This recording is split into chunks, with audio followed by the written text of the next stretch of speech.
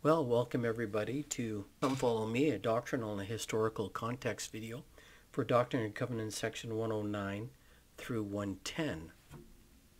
Before we begin tonight, I thought we would just promote the Saints book that we talked about before, and the chapter that you should be covering this week in order to stay current with your Come Follow Me is chapter 21, The Spirit of God. And I highly recommend this. It has a lot of great insights and in a story format. So as per usual, we're going to deal with this historical map summary that talks about when each of the sections was given. And you can see that we're in 1836 for section 109 and 110. They're only a week apart, and they're given in Kirkland. However, just as an aside, I want to show you section 137, and notice the date there, January the 21st, 1836. This was a vision given to Joseph Smith the prophet in the temple at Kirkland. The occasion was the administration of the ordinances in preparation for the dedication of the temple.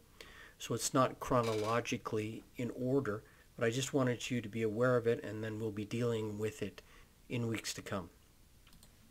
Okay, on to section 109.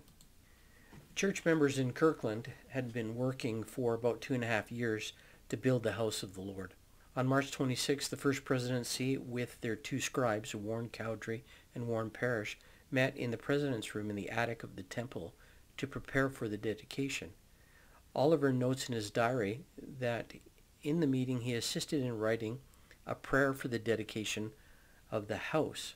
The written prayer was given to the prophet by revelation, and that's really what we have in section 109, the dedicatory prayer. The following morning, Sunday, a crowd of approximately 1,000 people filled the temple to capacity. This left hundreds of people outside, including many of whom had made sacrifices to help build the temple. At the prophet's suggestion, they were directed to hold a meeting in the adjacent schoolhouse. Others returned home to await a secondary dedication event that happened later in the week. The dedication began with an opening prayer and a hymn, after which Sidney addressed the congregation for 2.5 hours. He was quite the speaker. He then presented Joseph Smith's name to be sustained as prophet and seer. After a 20-minute break, I guess almost nobody left because they were afraid to give up their seats. The prophet briefly spoke to the congregation and called for sustaining a vote of the rest of the church leaders. The prophet then read aloud the dedicatory prayer. The meeting concluded with the congregation giving the Hosanna shout, which they did by proclaiming loudly, Hosanna, Hosanna, Hosanna to God and the Lamb. Amen, amen, and amen, 3 times. Now, some people have questioned why this is done 3 times. This is a throwback to some of the ancient languages. In the original Hebrew, there was no way of saying good, better, or best. You just had to say good, good, good, or good, good, good. So 3 times is significant that this Hosanna shout was so important. The Kirkland Temple served as a pattern for the dedication of all the other temples. I was searching on the internet and I found this website that I thought I'd tell you about. It's a 3D website, models created by Brian Olson, and I've listed the website that you can go to visit, and that's where I drew this particular diagram from. The website is called photogent.com. I'll warn you that he's in the midst of changing over websites, and this is the newest website. So some of the temples are on one and some are on the other website. But this website will direct you to all of them.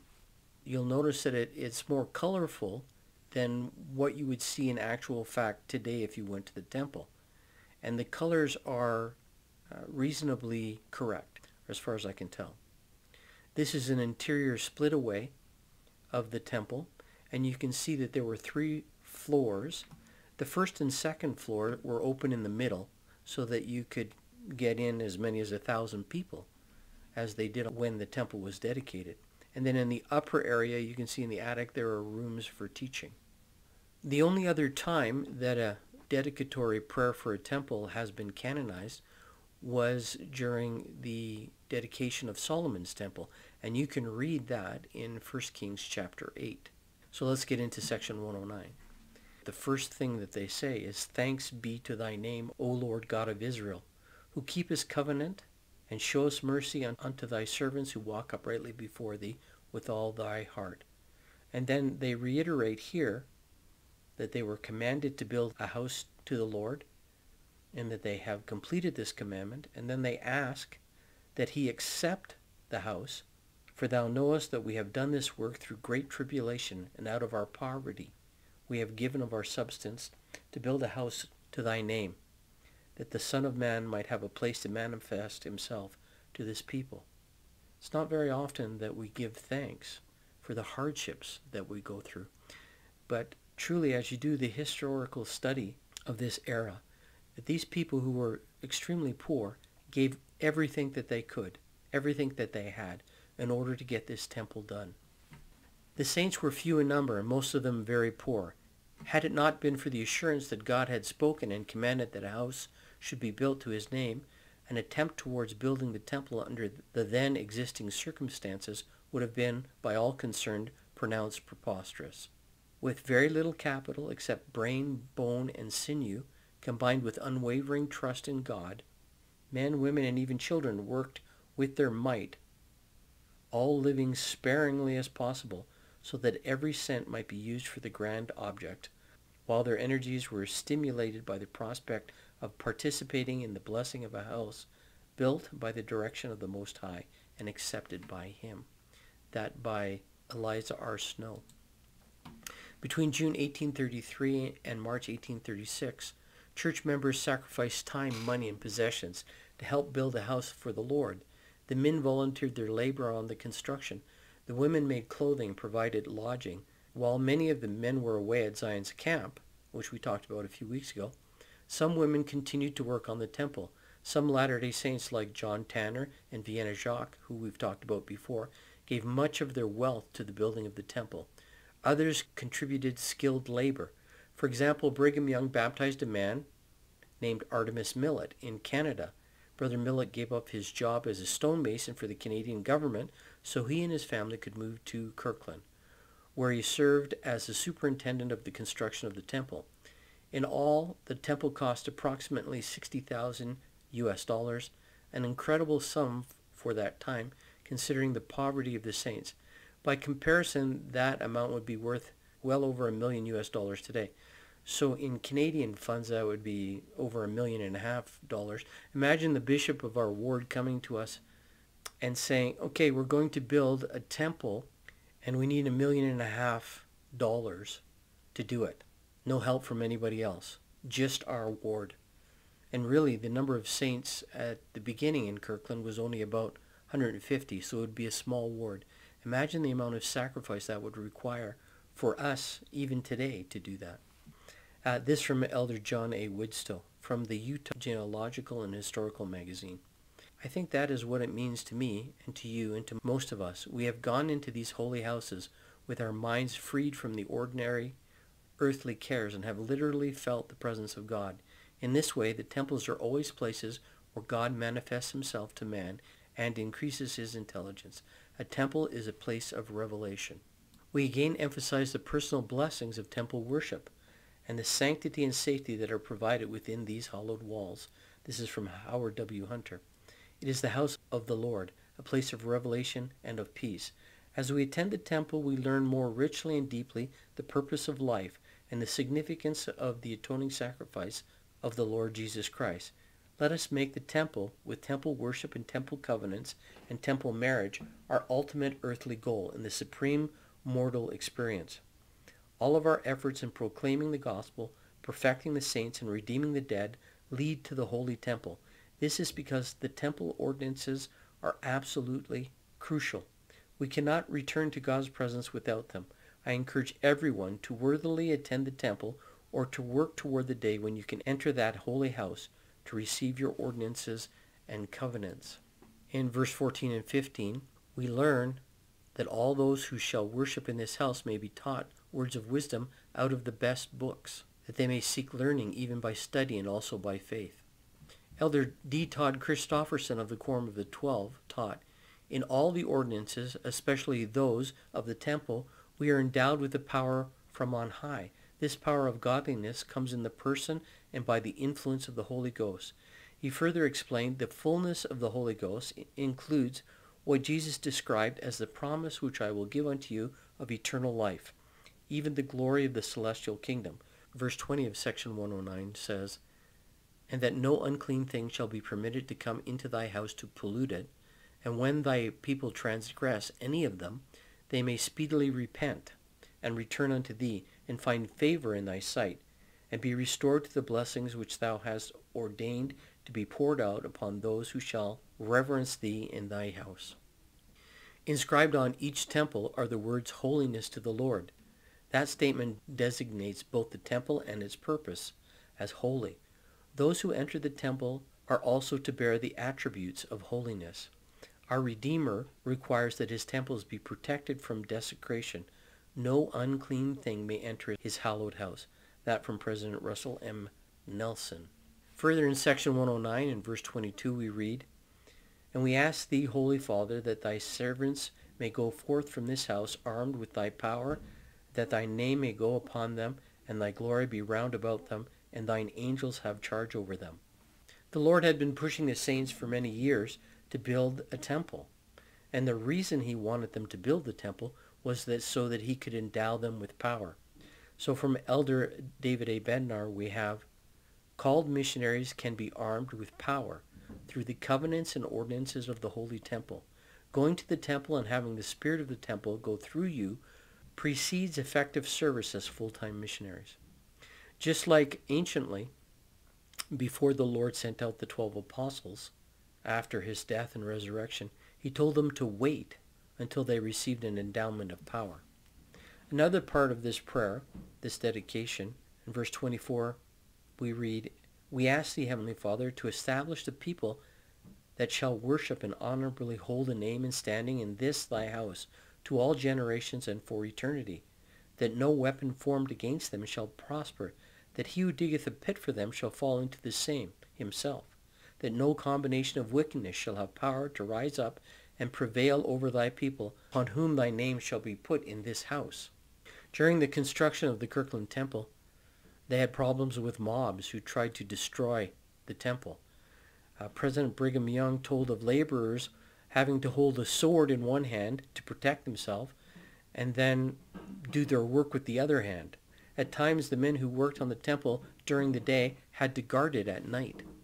This was very similar to the time anciently when the Israelites had been taken away by Babylon and then allowed to return by Cyrus the Great, who was the king then of the Persians, who had conquered the Babylonian Empire. And they too had to restore the temple and build the temple with one hand working while the other hand held a weapon. You can read about that in Nehemiah. Probably handle that next year with our Come Follow Me. Let the anointing of thy ministers be sealed upon them with power from on high. Let it be fulfilled upon them as upon those on the day of Pentecost. Let the gifts of tongues be poured out upon thy people, even cloven tongues as of fire in the interpretation thereof. And let thy house be filled as with a rushing mighty wind. We have this from Oliver Cowdery. In the evening I met with the officers of the church in the Lord's house. The Spirit was poured out. I saw the glory of God like a great cloud come down and rest upon the house, and fill the same like a mighty rushing wind. I also saw cloven tongues, like as of fire, rest upon many, while they spake with other tongues and prophesied. And so you can see the fulfillment of this particular prayer. Further to that, we have Benjamin Brown. Many visions were seen. One saw a pillow or cloud rest down upon the house, bright as when the sun shines on a cloud like as gold. Two others saw three personages hovering in the room with bright keys in their hands, and also a bright chain in their hands. Remember that three angels were seen, and they were holding keys. That becomes important later. Orson Pratt. God was there. His angels were there. The Holy Ghost was in the midst of the people. They were filled from the crown of their heads to the soles of their feet with power and inspiration of the Holy Ghost. That evening, over 400 priesthood bearers met in the temple. While George A. Smith was speaking, a noise was heard like the sound of a rushing mighty wind which filled the temple. All the congregation simultaneously arose, being moved upon by an invisible power.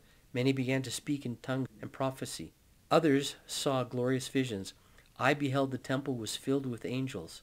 David Whitmore bore testimony that he saw 3 angels passing up the south aisle. The people of the neighborhood came running together because they heard all this noise, and they saw the light. Others saw angels hovering over the temple and heard heavenly singing. There's one story of a little boy coming into his mother saying, "Come outside, come outside. There are people walking on the temple." And sure enough, she went outside and she could see angels walking on top of the temple. Now this is an interesting thing in section 109, verses 62. We therefore ask thee to have mercy upon the children of Jacob, or Israel as he was later called, that Jerusalem from this hour may be redeemed. It's very interesting to note that there is no Israel in the world at this time. And then in verse 67, and may all the scattered remnants of Israel who have been driven to the ends of the earth come to a knowledge of the truth, believe in the Messiah, and be redeemed from oppression, and rejoice before thee. Now remember, this is 1836. I thought I'd do a little quick history, because I'm a history nerd, on what happened since 1836. We have the dedicatory prayer. Then in 1838, Britain established a consulate in Jerusalem, the very first one. 1840, the Times, a big English paper, reported that the government was considering a Jewish restoration. 1842, Joseph Smith sends Orson Hyde to dedicate the land of Israel for the return of the Jews. In 1862, Moses Hess, who was a former associate of Karl Marx, that Karl Marx, but they got into a big argument and he broke off from them. He wrote Rome and Jerusalem, the last national question, calling for the Jews to create a socialist state in Palestine as a means of settling the Jewish question. Then in 1881, the Tsar of Russia sponsors a huge wave of pogroms or massacres in the Russian Empire, and that creates a massive wave of Jews leaving Russia to go to America. So many Russian Jews arrive in Jaffa in Palestine, the town ran out of accommodation, and the local Jews began forming communities outside the city walls. In 1897, an official organization, a movement called Zionism, is created and meets every year thereafter. In 1918, after the end of World War II, the League of Nations endorses the establishment of a British mandate in Palestine, or what we now call Israel. You have to recall that at the end of World War I, the Ottoman Empire was on the losing end of the war, and so their entire empire is split out among the major victorious powers. So England got Palestine, or Israel. 1933, we have the rise of Adolf Hitler, which of course increased a huge Zionistic support and immigration because of, well, what then becomes the Holocaust from 1941 till the end of the war. 1947, Britain announces they would withdraw from Palestine. They no longer wanted the problems associated with the difficulties that had come up between the Arabs and the Israelis. And then the United Nations General Assembly votes to partition Palestine into an Arab state and a Jewish state. Then in 1948, so this is 112 years after the dedication of the Kirkland Temple, the leaders of the Jewish community in Palestine declare independence in accordance with the UN resolution, and Israel is established as a Jewish state. So when Joseph Smith gave this prayer in 1836, there was no Israel. There was no place, no land for the Jewish people to be. They were outcasts throughout all the world and scattered everywhere. Then in 1948, Israel is created. Of course, it's been a conflict zone ever since. Approximately 40% of the Jews throughout the world now live in Israel. From the teachings of the presidents of the church, Joseph Smith said, "We are the favored people that God has made choice of to bring about the latter-day glory. It is left for us to see, participate in, and help to roll forward the latter-day glory, when the saints of God will be gathered in one from every nation and kindred and people and tongue, when the Jews will be gathered together into one, which we today are witnessing. The wicked will also be gathered together to be destroyed, as spoken of by the prophets. The Spirit of God will also dwell with his people, and will be withdrawn from the rest of the nations, and all things, whether in heaven or on earth, will be in one, even in Christ." Of course, he's speaking of the millennium. Another part of his prayer I thought we'd touch on.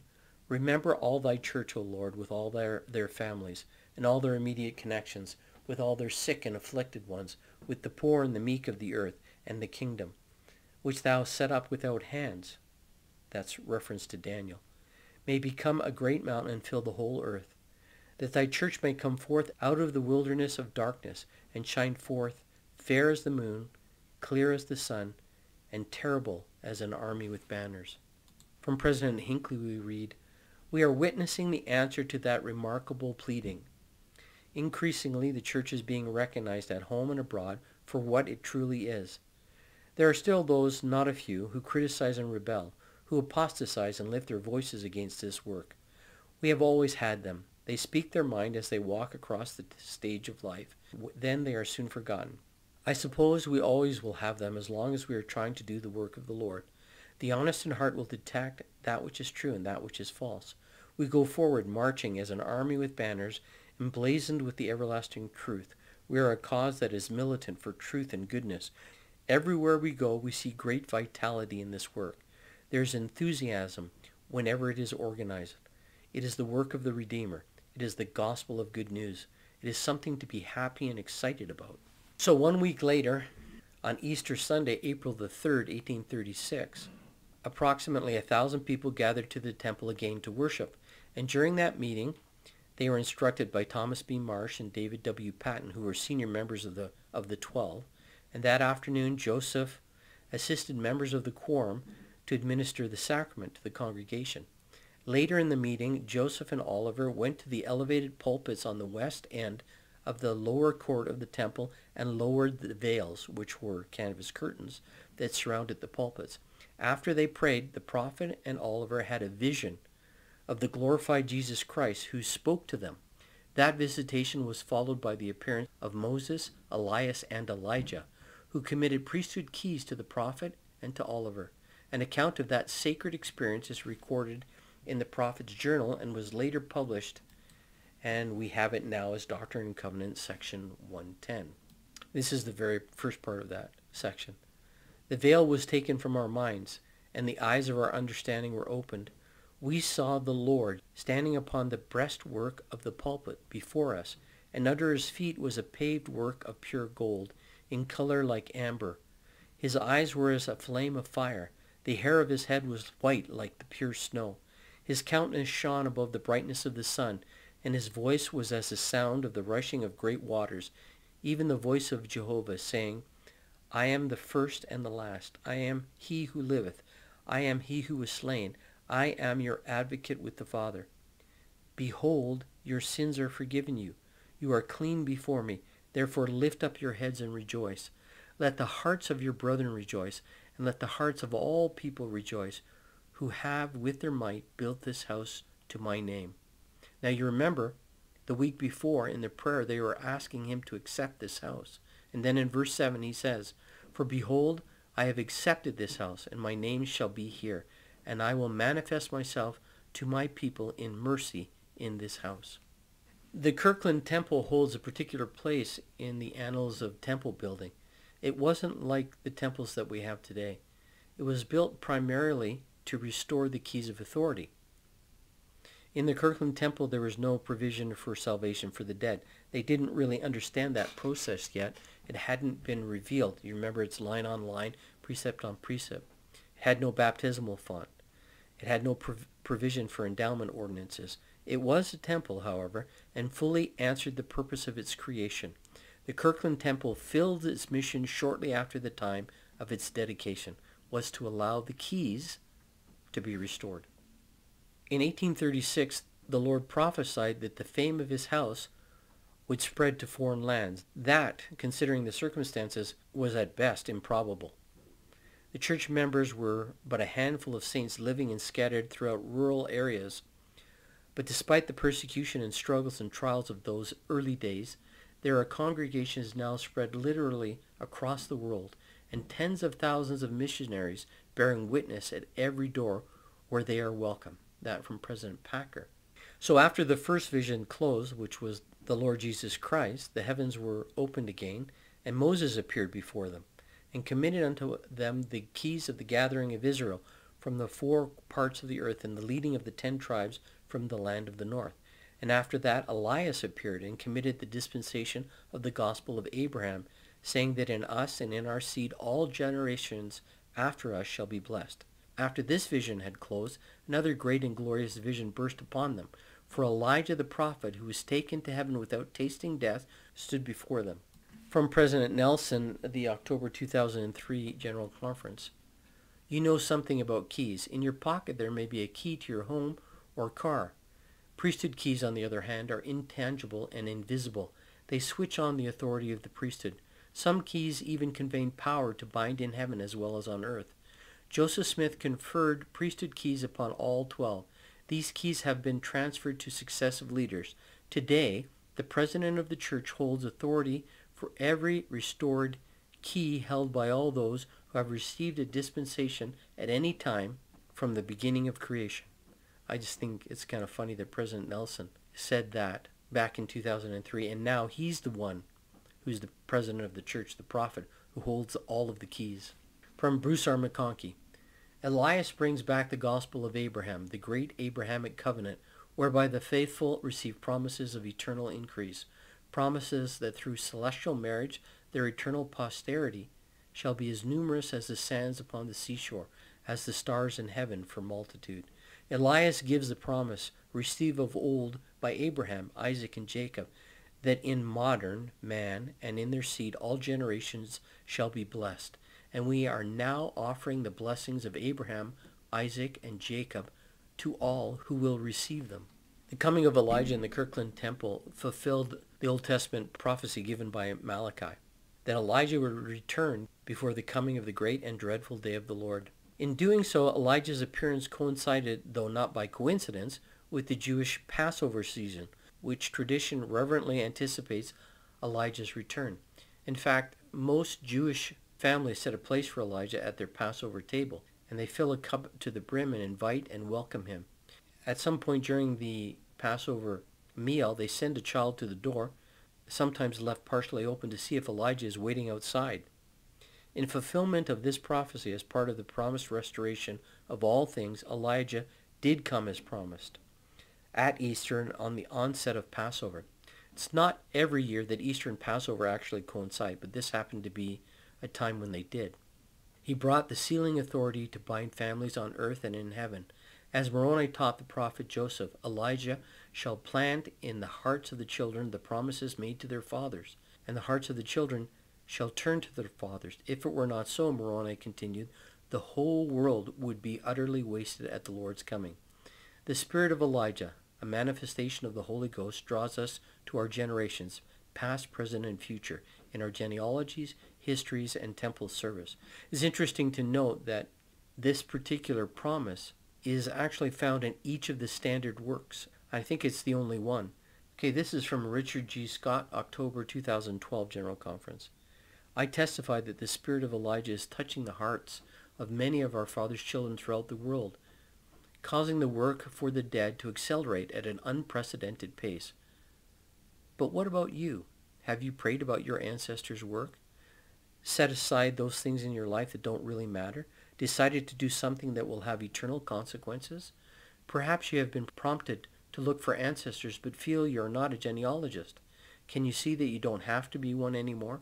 It all begins with love and a sincere desire to help those beyond the veil. Check around. There will be someone in your area who can help you have success.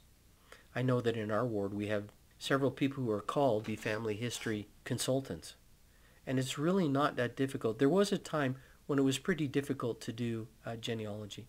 I remember my dad, when we first joined the church, he would write away letters to his home area, which had been devastated by war and taken over by a different country. And it was really difficult. He would have to send his letters written in 3 languages and pay money to get little bits of information. But now there's so much available through the indexing program that's just right at your fingertips. This work is a spiritual work, a monumental effort of cooperation on both sides of the veil, where help is given in both directions. Anywhere you are in the world, with prayer, faith, and determination, diligence, and some sacrifice, you can make a powerful contribution. Begin now. I promise you that the Lord will help you find a way, and it will make you feel wonderful. Priesthood authority has existed in many dispensations: Adam, Noah, Enoch, Abraham, Moses, the meridian of time, the Jaredites, the Nephites. All previous dispensations were limited in time, as each ended in apostasy. They were also limited to small segments of the planet Earth. In contrast, our dispensation, the one that we live in today, the dispensation of the fullness of time, will not be limited in time or place. Globally, it will host a whole, complete, and perfect union, welding together dispensations, keys, powers, and glories from the days of Adam even to the present time. And we get to live during this time. The Aaronic priesthood was restored in 1829, May, by John the Baptist. The Melchizedek priesthood was restored shortly thereafter by Peter, James, and John. Other heavenly messengers conveyed specific keys of the priesthood. Moroni held the keys of the Book of Mormon. Moses brought keys of the gathering of Israel and the leading of the 10 tribes.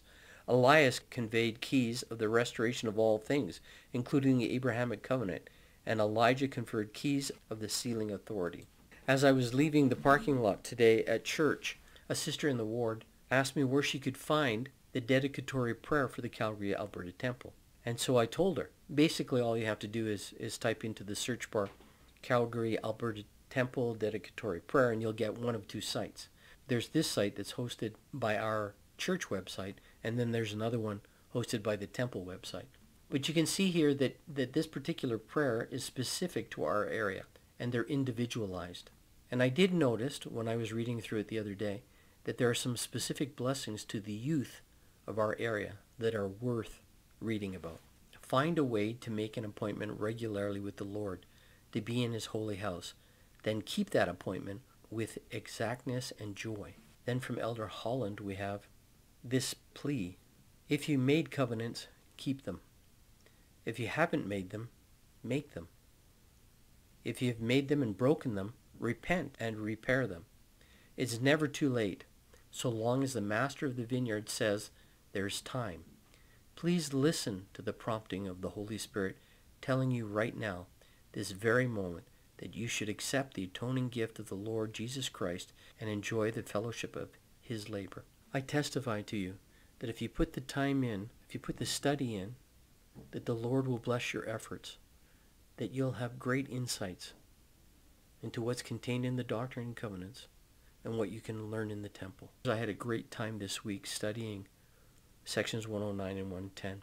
109 is such an elaborate prayer, such a deep feeling prayer, that it created 110, section 110. That's a brilliant answer. I think sometimes we pray casually, and then we get casual answers. I encourage us all this week to study the Doctrine and Covenants, that we can understand and take advantage of having a temple right here in our midst. I hope that helps you in your study this week. I'll see you on Wednesday for our midweek panel discussion. Hope you have a great week.